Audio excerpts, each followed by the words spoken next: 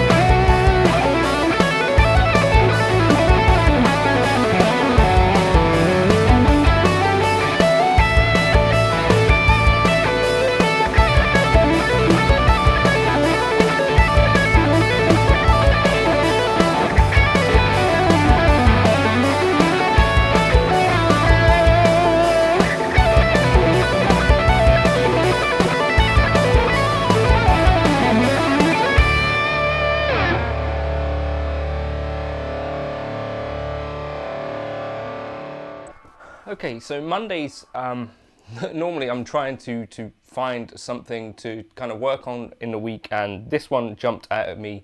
I was sort of practicing last night, and this kind of idea occurred to me. What I like to do with these videos is kind of show it to you whilst it's still fresh to me in my mind, so that it's not something I'm just blasting through super fast, and I can talk to you sort of about the kind of idea behind it. So I was messing around with this kind of thing. So if you've heard Under a Glass Moon, there's a little lick that does that, and that is essentially a major 7 thing. So I was playing in D major, and we're starting up here, which is on the 14th fret,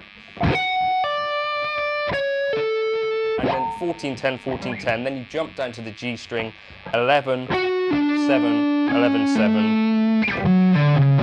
What's kind of nice about it is it's that kind of repeating the same gap each time. So I was messing around with that, but I wanted to put something else together, and I noticed this kind of thing. So this is a little bit of a new construction for me. So, and this was the idea, something that we could loop around. So we're starting on the 12th fret on the E, 2nd degree of this scale, down to the D, down to the C sharp on the 14th fret, down to the A on the 10th fret, back to our 9 here. So that's where we get to, it's starting to repeat. We could do that even.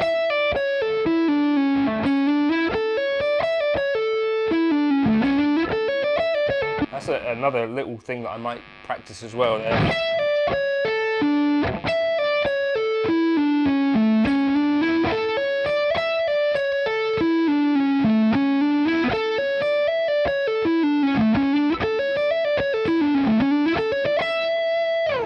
Another little idea, I'll tap that as well. So this kind of idea.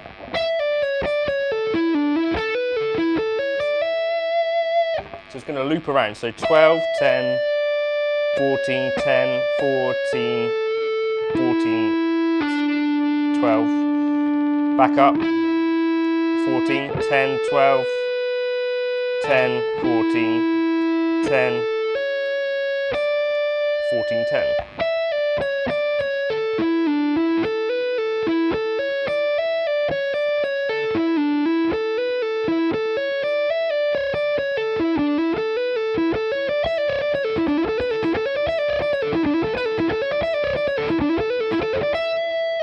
It's kind of got that interesting sound because it's a little bit kind of pianistic. It's a little bit kind of synthy as well, because it's not, for me, the sort of thing that I play all the time, because we've got a bit of that string skipping stuff going on.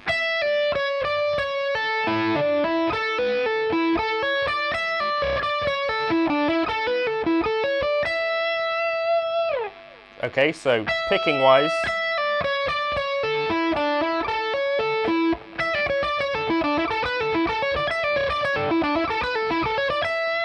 I'm picking each string change.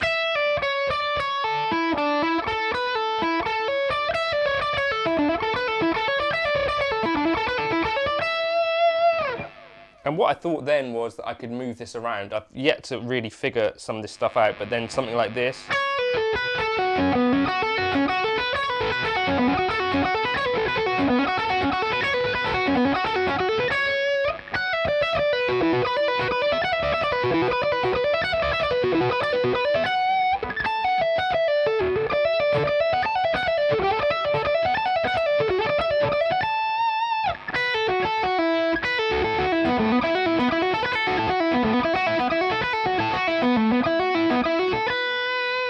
So that's just me trying to figure out some other ways to play this sort of structure of thing. So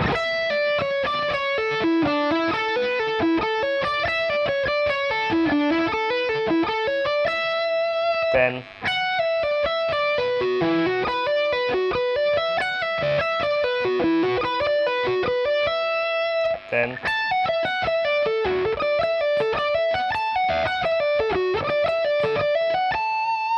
and then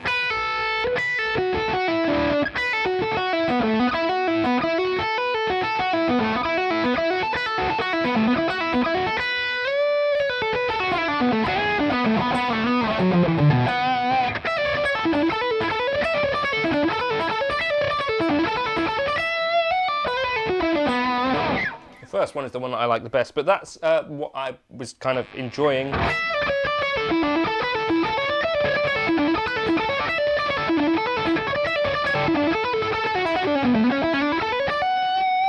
And I kind of just define it as a weird lick. It's kind of pentatonic, string skippy, major scaley.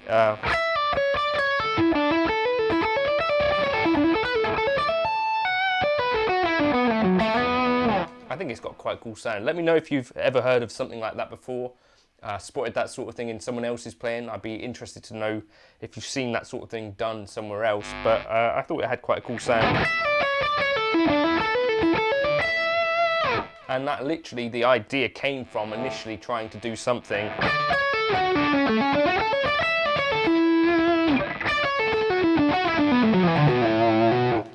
that sounded a bit different. I hope that's vaguely interesting. That's what I'm going to be working on throughout some of the week. I'll put together a backing track. This is brand new to me, so I'll try and put something in an intro now, which using some of these concepts. You know, wish me luck with that. And the backing track tab will go up on Patreon, where I'll show you some of those examples. The other thing I was doing was, wasn't it? It was